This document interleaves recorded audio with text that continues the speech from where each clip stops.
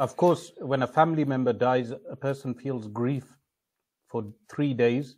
We mourn for 3 days and 3 nights. So currently in Gaza, our relatives in Deen are dying daily. So we are in a state of grief in that regard. But it reminds me of 1895, Theodor Herzl, his diary.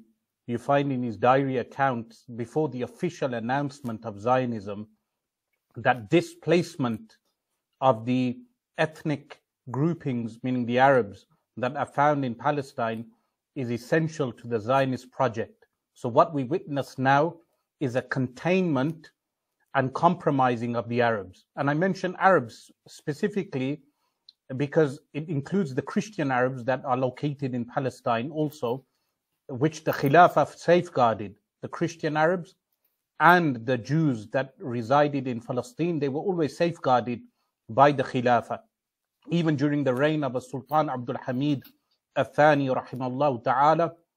And then in 1905, Arthur Balfour, who made the declaration in 1917 of Israel, of a Jewish homeland, in fact, Arthur Balfour, he was responsible for the Aliens Act in the UK in 1905 because Russia was expelling so many Jewish people because anti-Semitism is a symptom of Russia and Europe. So they were sending out the Jews, not permitting them to reside in Russia. And Arthur Balfour did not want Jewish people to reside in Britain. So he places this 1905 Aliens Act. And in fact, the Balfour Declaration is an anti-Semitic declaration. Why is it anti-Semitic? Because in its essence, it accepts a Jewish conspiracy that the Jews control the world. And therefore, the British government needs to follow the Zionist philosophy in determining a home place for the Jewish population. While in Islam, we've never had anti-Semitism. The Jews lived side by side in Spain, the Sephardic Jews, and the Jews were welcomed by Sultan Abdul Hamid as Ahlul Dhimma, people of protection.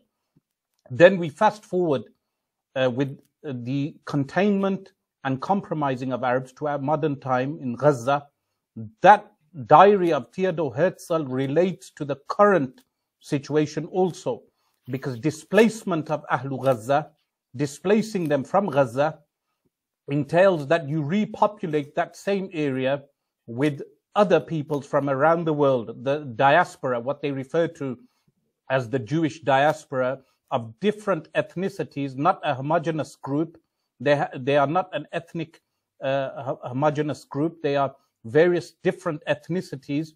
They place them dual nationals within the emptied land, that land which is then emptied of all the indigenous people who include Bani Israel, because many of the Palestinians are actually Bani Israel, but they adopted Islam as a deen, because Islam is colorblind when it comes to race or ethnic groupings.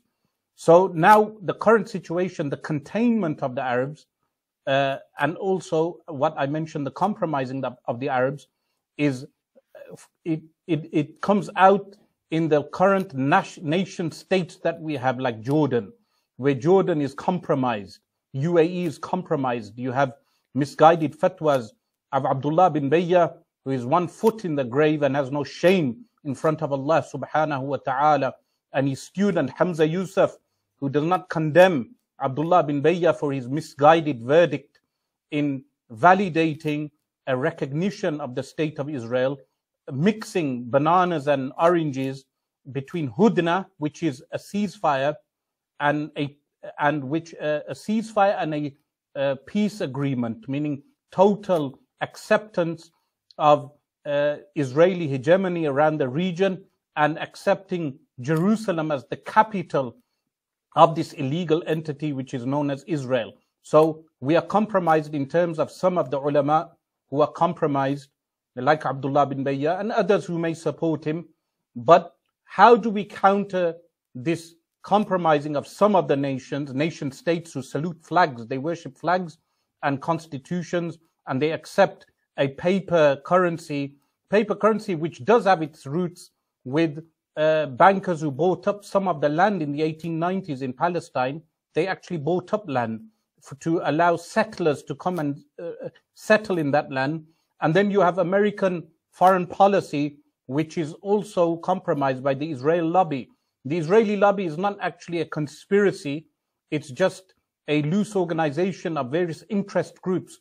But you look at the policies of America post 1967, you read the accounts, you will find that increase for support for Israel was post 1967. There was a spike.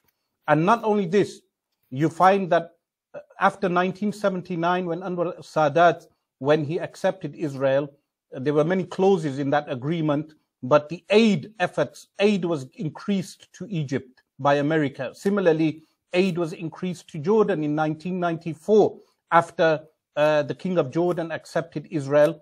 And this aid is one of the main reasons why those states are compromised. And this is why the Pakistani army, for instance, is compromised. We know of the gift aids that the Pakistani army is given. The Pakistani army is actually on the grid of the nexus, you can say, of those who buy arms from the global elite that make those arms. And the Pakistani army is one of the market forces that purchases those arms, like the Turkish army, which is also compromised with Erdogan's deals with gas. As you mentioned to me once, Dilly, with regard to the gas deal that was done a few weeks ago, and many other military deals which are done. This is the compromise part. The containing, as I mentioned, is a genocide and ethnic cleansing, removing the indigenous people from the lands. What is the solution? The solution includes an active pressing for opening of borders, because opening of borders entails much more. If we as Muslims united on the front of demanding the opening of all borders for aid to enter and for other things, then that will change the reality on the ground. That when you have a surge of Muslims entering from the border, the return of the Palestinians back to their homeland from the Nakba of 1948, when you had over 800,000 Palestinians displaced, they must return back. They must come back into Palestine, because they will repopulate the area. And when they will repopulate the area, that will empower the Palestinians. And again, if Israel is permitted to be a Jewish state, then Palestine is an Islamic entity. I wouldn't use the word state. And lastly, what I would mention in this regard is the scam of the 1967 border claim two-state solution. There are some naive Muslim ulama, politicians, of course, they say this, but there are some naive ulama who call for the pre-1967 borders, and they say to call for anything else is just in relation to Hizb ut-Tahrir or Ikhwan al-Muslimin. This is false. This is a false notion. If they understood how American foreign policy works, it works with what? Dangling a carrot to the people, but at the same time, America increased its donations. The donors increased to illegal settlers. While they were discussing two-state solution, they were entrenching themselves in the West Bank, entrenching themselves in Palestine. The three-zone tier system that they have is a scam. The entire two-state solution is a scam that America has been pushing while the Muslims have been buying this, and they continue to buy this, like Mahmoud Abbas and other leaders continue to buy this. America, with its Zionist lobby, is entrenching the settlers into the legal occupation. The entire occupation is illegal, of course, but when you start relying on UN resolutions, which the Muslims have been doing in Kashmir also, relying on resolutions which in of themselves are ineffective, they are inept, they have no active force on the ground. We need to realize that the UN has failed Muslims. The UN gave 55% of Palestine in 1948 in May 1948 to Israel, to the illegal entity. So the UN was culpable in giving the very entity the land of Palestine to the illegal state. This same entity, the UN, it's vacuous. It's just statements that they give, And when we Muslims realized that we need to establish our own autonomy min Allah, from Allah, and that entails the re-establishment of the Khilafah as Jerusalem as the capital, that needs to be announced en masse, that we as Muslims announce Jerusalem as the capital of the Muslim Khilafah, and the Jews are welcome to stay. They are our guests as Ahlul Dhimma. Of course, they return all the land which has been plundered, but those Jews who want to remain, we are not anti-Semitical like Arthur Balfour, who believed in a conspiracy theory of global Jewry controlling, because the Jews were barred from occupations in Europe in the Middle Ages. Many of them went into money laundering. And when they went into money laundering, some of them had influence. They became influential as bankers, which the Rothschild family is one of those families that funded wars, the Napoleonic Wars. So because of this, Europe had deep resentment against Jewish people and had anti-Semitic feelings, which went back to the time of Richard the so-called Lionheart, the Lioness-Heart. In his time, anti-Jewish riots broke out. In the time of Sultan Salahuddin al-Ayyubi, in that time they had the Saladin tax, the Salahuddin tax, and anti-Jewish riots broke out. So anti-Semitism is your problem, O West. It is your problem in the Western Hemisphere. It is your problem in Russia, where the protocols of Zion were forged. They were not forged by Muslims. We have Al-Quran al-Karim that gives us guidance. We do not need the protocols of the elders of Zion. And in order to understand how groups like J.P. Morgan or Goldman Sachs, which Rishi Sunak worked for, how these bankers influence the Federal Reserve and how they influence foreign policy, all of that is not hidden, and it's not actually conspiracy theory. So the Khilafah changes all of that, because it changes our economic mindset, it changes our approach to civil liberty, to social justice, and our approach to militarization. How we as Muslims do not condone nuclear bombs. A bomb which was made by Einstein, who was Jewish of descent and was offered the first presidency of the State of Israel. That is not without coincidence that Einstein, his science, his physics, played a major role in the invention of the atomic bomb, even though Einstein was regretful of this. And David Ben-Gurion, the first president of Israel, prior to him, Einstein was offered the presidency of the illegal state of Israel.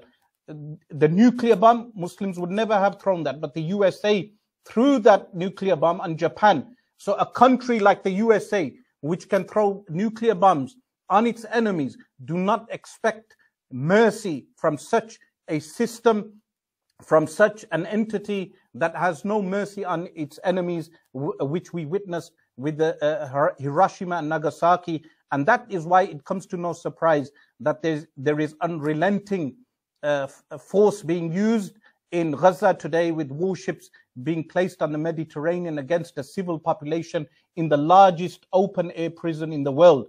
But the solution is an intellectual intifada, where our minds wake up. Now, some of the youngsters, they're saying a call for jihad. Let me tell you a fiqh rule. A fiqh rule, which I was reading today in Al-Lubab when teaching the class, is that at-taklif ala hasbil what? At-taklif, meaning being obliged to do something, is in accordance with ability.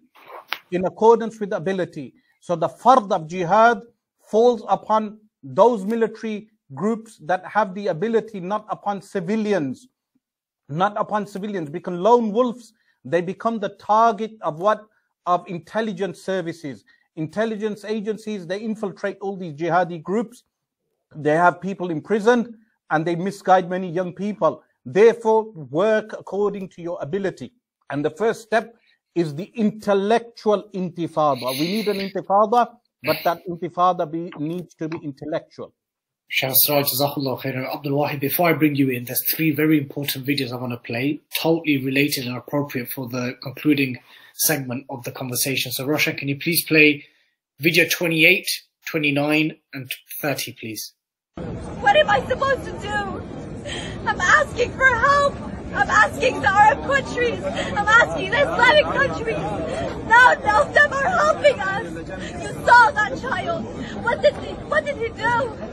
What did the children do? حنضلنا هنا لو شو ما صار، وهذا قرار شعبي. هذا أولا. ثانيا المؤسسات الدولية اللي دائما بنشوفها وينها من حقوق الفلسطينيين في غزة؟ وينها؟ ليش تنصرت وراح؟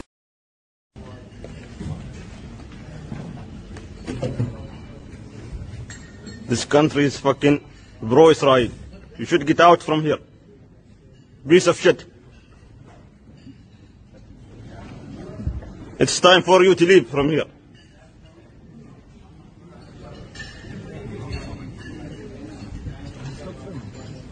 I will not stop. Your president sent two ships sent for Israel, supporting Israel. It's time for you to leave from here.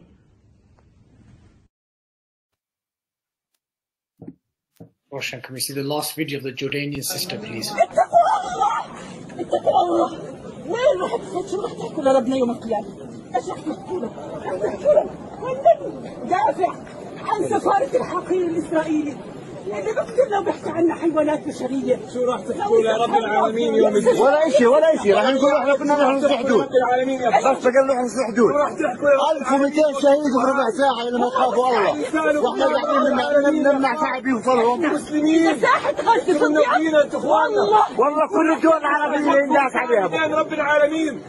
كل الدول العربية ينداس عليها إذا راحت غزة. والله احنا الخطوة الثانية بعد غزة. So very interesting videos, very interesting comments, a sentiment that has been, I have never seen such anti-regime sentiments like I have this time around, Abdul Wahid. I mean, yes, we've seen it. We've seen it many a times whenever Palestine or Gaza is attacked, we have. But this time round, it's been very poignant. It's been very consistent. It's not a call that's been associated to one group or one party or one movement. It really has been. We had brothers and sisters, mainly brothers, marching to the Jordanian border. They were dispersed with tear gas. We had the same at the Lebanese border. We had message from the Olympic Committee in Afghanistan of the Islamic Emirates saying, look, tell the Arab rulers, relax, open the borders, we will go. There's a lot of this happening now. Why is that, Abdul Wahid? Bismillah, alhamdulillah, salatu wassalam ala rasulillah wa ala alihi wa sahbihi wa man wala. It's happening because the Ummah is waking up. The Ummah has learnt not just about her Islam. She knows that the Khilafah, the Amir, the Imam is a shield. Al-Imam al-Junnah. She knows that the armies are there supposed to be to protect and rescue people. They're not meant to be there to protect the oppressor and prevent the rescuing of the people. She has seen what happened on the 7th of October, smack in the face of the Zionist regime and exploding the myth of their invincibility, frankly. Okay, so a few hundred people managed to show how vulnerable the place is. So she knows that, the Ummah knows that it is possible to liberate. It is possible, and that there is no excuse left. There is no excuse left. Look, we know as Muslims that victory doesn't come from material means. It doesn't come from your numbers. It doesn't come from how well equipped you are. It doesn't come from how well resourced you are. Victory comes from Allah subhanahu wa ta'ala alone. But actually, this ummah is not lacking in material means. If you look at the statistics, if somebody wants to look at my social media feeds, there's an infographic there that compares the 14 closest Muslim countries to the Zionist occupation of Palestine and the Zionist occupiers in terms of their relative military capabilities. And I'm not talking about what Sheikh Asrar talked about, a passionate young individual going there who does have no chance of liberating the land. I'm not talking about sincere resistance movements that actually, by resisting, are constantly a thorn in the side of the occupier. But really, those resistance movements don't pretend that they're going to liberate Palestine. I'm talking about the armed forces that are spent billions and billions and billions upon them, which have relative strength compared to the Zionist entity. Just of those 14 countries, between 7 and 10 to 1 on every metric. I'm talking about expenditure, I'm talking about actual service personnel, professional, trained, full-time service personnel, not reservists. I'm talking about artillery, I'm talking about naval and air capacity. So Allah subhanahu wa ta'ala has given the means. And you know, in the modern world, you don't even first start thinking about military. People, when it comes to hostility between states, they talk about economic sanctions, energy sanctions, gas, electricity, these things. Really, you have not seen these Arab countries which are oil rich lift a finger in terms of using their power that they have in terms of oil and gas to help the people of Palestine, never mind liberate them. You've not seen the Turkish government stop its defense and trade contracts. Rather, you've seen with the leaders the opposite of what you see with the people. You've seen what they call normalization. And actually that, another, alhamdulillah, thing this whole thing is exposed is the gap between the ordinary, sincere population of the Muslims who, like you say, they're saying to the military, if you're not going to go, let us go. But actually the message we should be saying is, no, it is your duty to go. Because as many of your speakers have said so far, when the Prophet ﷺ says, Man ra minkum munkaran falyughayyiru bi yadihi, that though if you see a munkar, then you change it with your hand if you are capable. It's not about stages of forbidding the munkar in terms of an option for you. Once you are capable, you have to do it. It becomes a responsible. For those of us who are capable of speaking, we must. And one thing we should be speaking is speaking directly as much as we can through every means we can to carry the words of that sister, those sisters who are effectively today's women who are saying, Ya wa mu'tasim. They're calling for the leaders to rescue them. They are giving voice to what actually Allah subhanahu wa ta'ala says in the Quran when He says, A'udhu billahi minash shaitanir rajim, wa ma lakum. Allah is criticizing us when He says, wa ma lakum. What is the matter with you? La tuqatiluna fi sabilillah. You don't fight in the way of Allah. And again, we say, we're not talking about individuals going to do something. We're not talking about small groups of people going to do something. We're talking about the people who took on the responsibility of joining an army of state. La tuqatiluna fi sabilillah. While what? وَالْمُسْتَضْعَفِينَ مِنَ الرِّجَالِ وَالنِّسَاءِ وَالْوِلْدَانِ. While the oppressed people amongst men, women and children, what are they doing? الَّذِينَ يَقُولُونَ. Those that are saying, رَبَّنَا أَخْرِجْنَا مِنْ هَذِهِ الْقَرْيَةِ الظَّالِمِ أَهْلُهَا. Oh, our Lord, take us out, rescue us from this place of oppressive people. That is effectively a description of modern Gaza, modern Palestine. ربنا أخرجنا من هذه القرية ظالم أهلها واجعل لنا من لدنك وليا واجعل لنا من لدنك نصيرا. They're begging Allah subhanahu wa ta'ala to appoint for us somebody to save us, to rescue us, appoint for us a helper. So in all of this, we see the Ummah realizing and actually saying, you know what? We love to help our brothers and sisters in Palestine with relief and aid and medical aid and food. But actually, we know what will rescue them from a state-level military onslaught is a state-level military response. Where is today's Salahuddin? I've not met a Palestinian to this day that believes that liberation will come from within Palestine. And frankly, they are prisoners. It's not an obligation on them. They are waiting for today's equivalent of Salahuddin, who does what? Who unifies the Muslims, unifies their resources, and uses that to liberate Palestine and rescue the people. That's where our voices need to be today, Dili. That's what we need to be calling for. We need to be joining those Muslims in Gaza, in Jordan and elsewhere who are demanding, why are you pointing your guns at the Muslims, preventing them from helping, instead of you going to rescue the people in Palestine. They are calling you and you are not going. You should be ashamed of yourselves when your women and children are dying like this, suffering like this. And we have trust in Allah. We have trust in Allah. Why? Because He will carry this message and turn the hearts of people. We have seen evidence in the past of people where their hearts are turned where we don't expect it.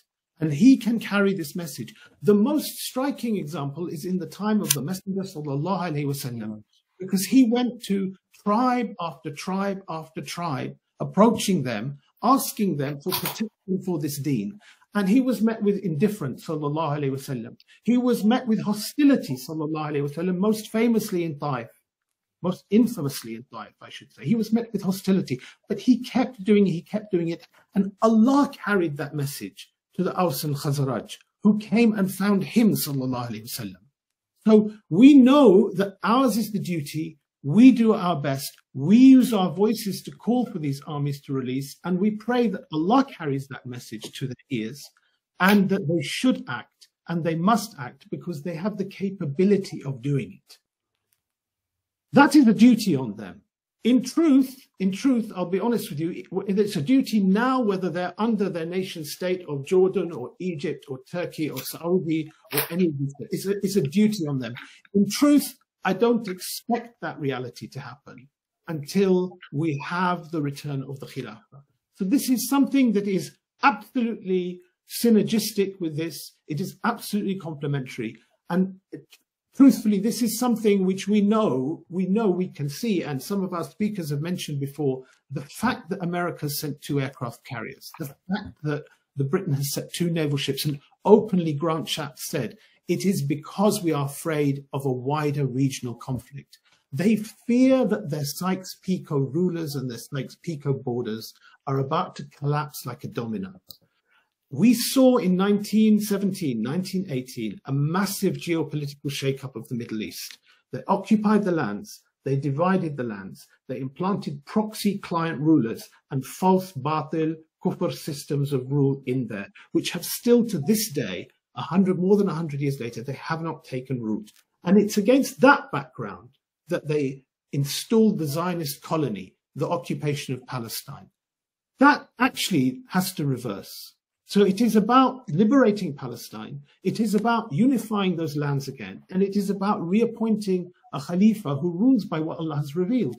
And you know, when people talk about peace in the region, I'd like to remind everyone, Muslim and non-Muslim, that the only time that land, that holy land, has seen any semblance of peace for any period of time, where Muslim, Jew, Christian can live side by side with justice and harmony, the only time is under Islam, under the Islamic Khilafah. From the time of Sayyidina Umar to the time of the Crusades, from the time of Salahuddin to the time of the fall of the Ottomani Khilafah and the occupation of Palestine in 1917. These are the only periods. You talk about peace. They talk about peace processes and peace solutions. All of these things which have just brought more and more and more war. Actually, the only guarantee of that peace in that holy land is Islam, is the Khilafah. And that is something we should be very proud of as Muslims, and we should be very confident in calling for.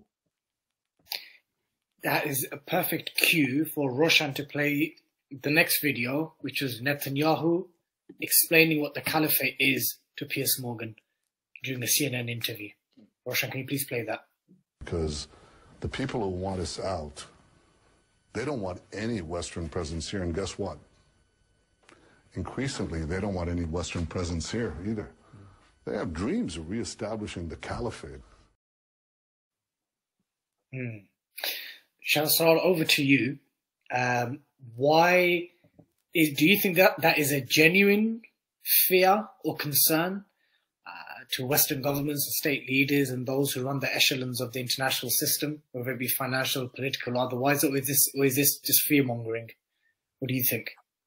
I believe it is a fear, whether it's in the form of Islamic Caliphate. Some of them tend to frame this as Arab nationalism. So socialists tend to state that Arab nationalism is a threat to Israel and the West, but they do not understand the distinction between caliphate and Arab socialism, in the sense that the drive of Islamic caliphate is based on Iman.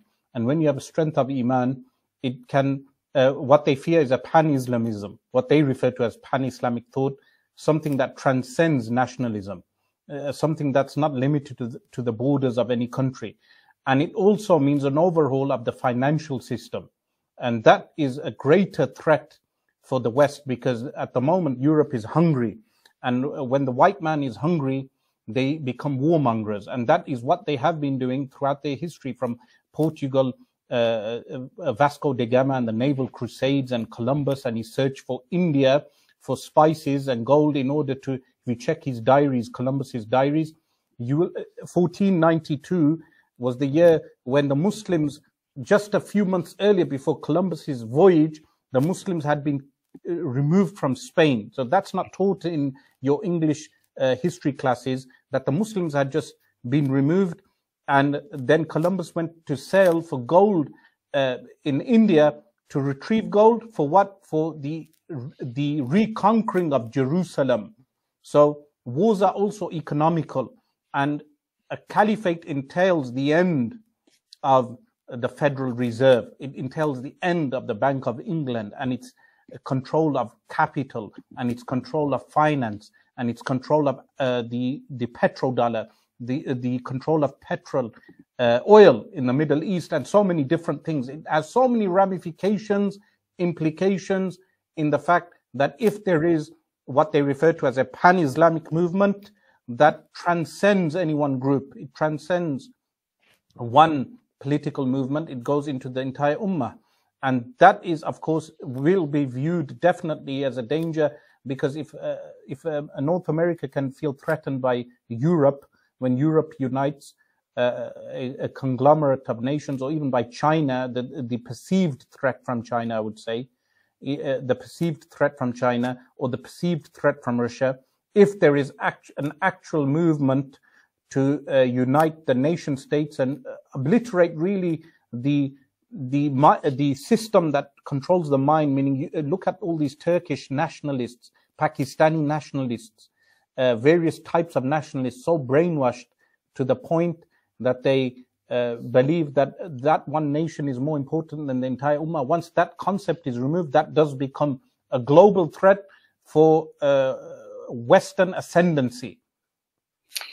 Abdul Wahid, my final question to you: why does it have to be a khilafah or nothing? In terms of the Arab nations have intervened before. They have fought wars before. As in, like, the Arab-Israeli war, the Egyptians were involved, the Jordanians were involved, 67 war.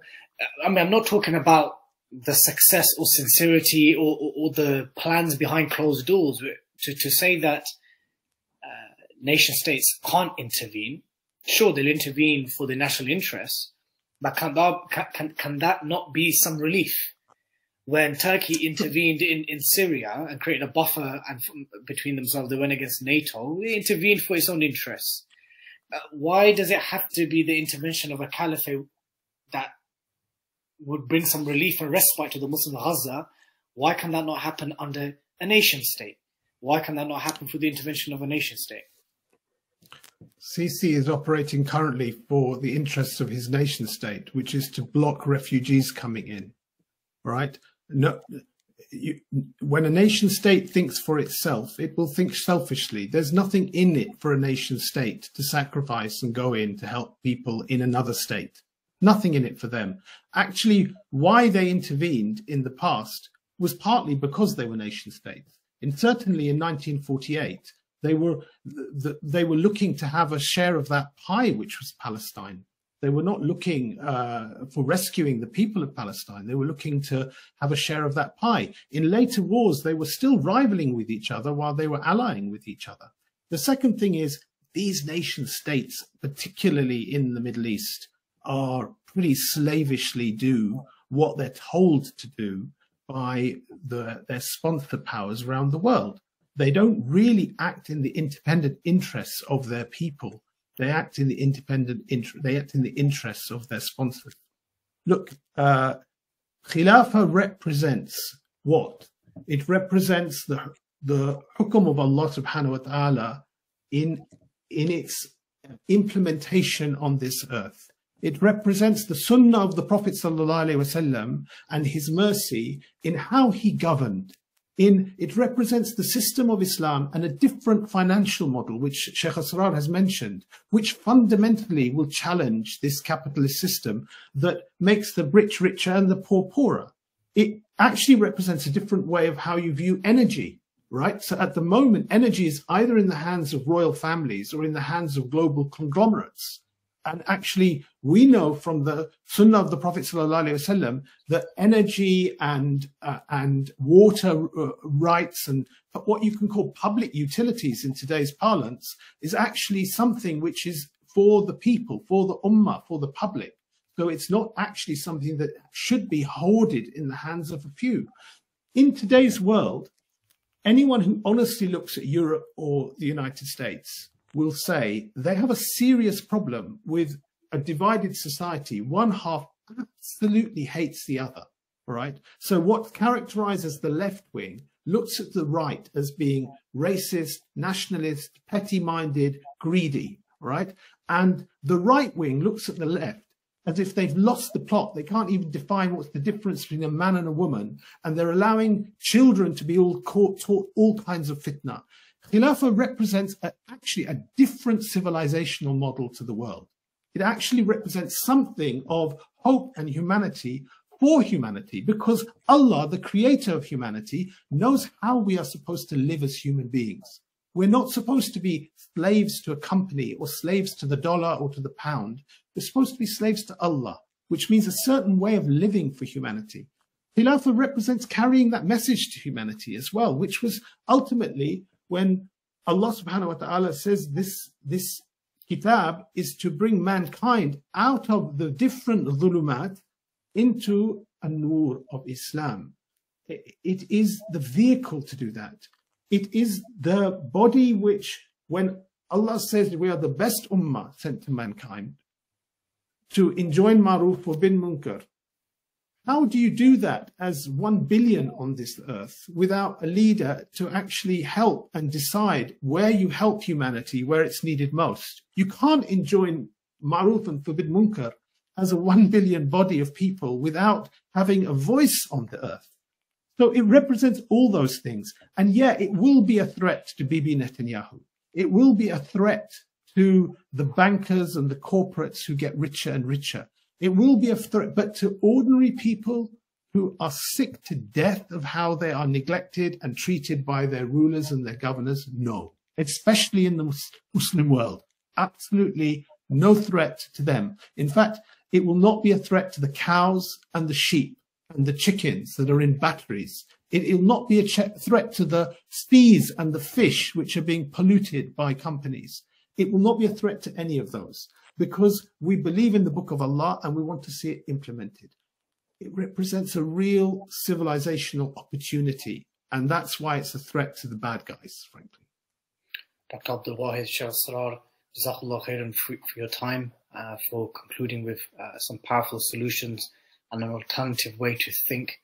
May Allah subhanahu wa ta'ala bless all the mashayikh and the du'at and the activists who joined in and contributed today. May Allah accept it from them. Ameen. I remind all our brothers and sisters who are still tuned in and are going to watch this later on to continue remembering our brothers and sisters in Gaza and all occupied lands in your du'as, to give and do whatever you can within your capacity, but also understanding what your capacity is. If there's one thing that I've taken from the concluding message from Sheikh Asrar and Dr. Abdul Wahid, is that as laity, we have our capacity. We don't have access to policymakers. We don't have access to expelling ambassadors and diplomats, cutting trade deals. We don't have that. We may know people who do, and those conversations need to happen with those people. And most definitely, we've had decades of betrayal, complicity, treachery from the neighboring Muslim regimes. And it's important that our viewers and listeners understand that we make a clear distinction. And it's actually something which Ahmed Hamouda said on the live 2 days ago. He goes, we need to stop referring to them as leaders, because they don't lead us in nothing. Our leaders are those that are defined in the Quran and Sunnah, and these people are not our leaders. So ultimately, if we do want a leadership that believes in Allah, His Messenger, and the final day, and has taqwa, then that requires a different type of conversation. And we should engage non-Muslims and Muslims alike when talking about these alternative civilizational talking points, that there is a rich history that we have, a beautiful, rich, long history that we have, that's documented by your historians, in your library books, in your history books. And we need to have those conversations. And then if the Jewish Chronicle is tuning in today, which I know they will do, and they're going to scroll through everything, I remind you that your ancestors and your forefathers and your predecessors lived in peace and security in the Islamic lands. I remind you that it was the Jews of Spain that were given protection and a home in the Ottoman lands. I say the same for the Jews that were brought back to the Holy Lands by Umar ibn al-Khattab, and the same by Salahuddin. And it was the Europeans and your Judeo-Christian brothers who expelled you consistently from those lands. And it was the Muslims who gave you back and brought you back to settle and flourish. I will kindly ask everyone to continue making dua for all oppressed Muslims, for our Muslim brothers and sisters in Gaza, in Palestine, in Kashmir, in Myanmar, in East Turkestan, in every land where the Muslims are oppressed and occupied. Keep them in your du'as, and we ask Allah subhanahu wa ta'ala that Allah removes their fear and removes their oppression and occupation, replaces it with security and victory. Ameen. Sheikh Asrar will kindly ask you to conclude with the dua. Jazakallah khairan. Alhamdulillah, hamd shakirin, wa salatu wa salamu ala ashrafil anbiya sayyidina Muhammadin wa ala alihi wa sahbihi ajma'in. Ya Allah, enable 5 pillars to counter the propaganda blitz that we view on our televisions and our newspapers. Ya Allah, make 5 pillars a strong force in the Western Hemisphere and internationally, Ya Allah. Ya Allah, enable Dilian Roshan and the entire team to carry out this jihad with the pen, Ya Allah, and to carry out the truth to the populations that are being brainwashed through propaganda. Ya Allah, enable us as Muslims to do what is right. Ya Allah, enable the Muslim Ummah to restore the Khilafah and restore its Amir, who safeguards the yatim, the orphan, and acts as a shield for the widows, and protects the borders of the Muslims, and distributes the zakat and distribution of wealth. Ya Allah, who carries out social justice on the path of Sayyidina Umar ibn al-Khattab radiyallahu ta'ala anhu. Ya Allah, we ask you that you have mercy on the shuhada in Gaza and all of Palestine, in Dafatul Gharbiyah, West Bank, in Ramallah, in all the areas in Jerusalem. Ya Allah, safeguard those Muslims, strengthen their heart and increase the strength in their hearts. Strengthen our weak hearts, Ya Allah. We as weak Muslims, Ya Allah, strengthen our hearts, strengthen our resolve, and enable us to do what is right. Ya Allah, unite the Ummah of the Prophet sallallahu alaihi wa alihi wa sallam. Wa sallallahu wa sallama wa baraka ala Sayyidina Muhammad wa ala alihi wa sahbihi ajma'in. Brothers and sisters, if you've watched this live stream, please share it with your friends, your family, and your contacts. Share it with your non-Muslim friends. There's nothing to hide in this 4-hour conversation that we've had that's going to stop you or prevent you from sharing far and wide. And until next time, Assalamu alaikum wa rahmatullahi wa barakatuh. Wa alaikum salam wa rahmatullahi wa rahmatullah.